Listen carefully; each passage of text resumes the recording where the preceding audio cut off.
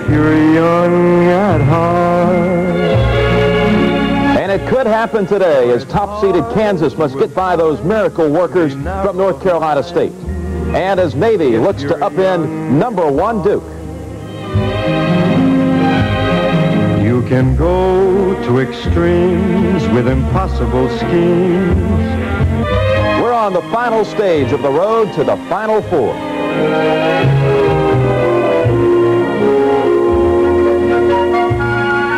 And good afternoon, everyone. I'm Jim Nance along with Bill Raftery back in New York. Coming up in just a short while, we'll have Navy going against #1 Duke in the East Final. That'll be followed this afternoon by North Carolina State and Kansas for the Midwest Regional Championship. Now, yesterday we saw one of the underdogs do it as LSU was a winner over Kentucky. What must Navy and North Carolina State do this afternoon? Navy has to handle the pressure of the Duke guards, and of course, I think Washburn has to have a big game against Greg Dreiling. All right, Bill. Of course, yesterday the first 2 slots of this year's Final Four were filled. Down in Houston, Denny Crumb's Louisville Cardinals pulled away in the waning moments of the game against Auburn. And back in Louisville, there was a case of Saturday night fever. This is a special team. We love you, Bam. I couldn't make it to Houston, so I said next best thing. And the players told their fans what they wanted to hear. Y'all gonna be there with us. And we're gonna play as hard as we can and bring it back to Louisville. In the other regional final, Ricky Blanton of LSU capped an upset of top-seeded Kentucky. The Bayou Bengals were headed for Dallas, but last night they stopped off at home in Baton Rouge, where the faithful were waiting en masse. Only a glimpse of their conquering heroes could tame these Tiger fans. And we'll continue on the road to the Final Four in just a moment.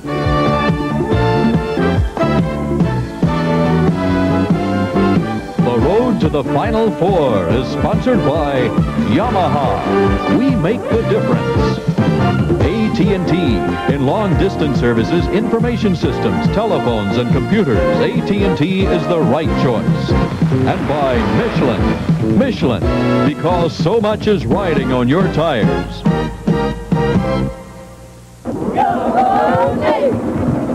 And the East Final between Duke and Navy about 15 minutes away. For Navy to continue its sneak attack on a Final Four bid, the midshipmen will need yet another standout performance from junior center David Robinson, the player his teammates call the Sultan of Smooth. Watch for Robinson in the middle of the floor. Right there he is. Going for the game winner. He got it. Not only have they come to respect David Robinson in this NCAA tournament, they've come to fear him, because he's dominating the game as few big men have. He's a real legitimate shot blocker. He's big. He's got a good touch. Runs the court well. He's got a lot to learn, but not that much. I mean, he's very good. But it'll be a long time before David Robinson ever plays professional basketball. In this era of million-dollar athletes and lifetime contracts, he's decided to stay here in Annapolis, pursue his education, and honor the 5-year military commitment. You almost wonder why. I just wanted the security. I think last year I wasn't sure about how much better I would get.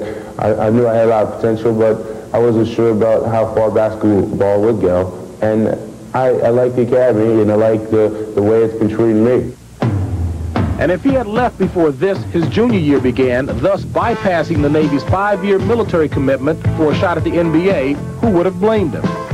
He had already grown 5 inches since enrolling here, developing far beyond all expectations.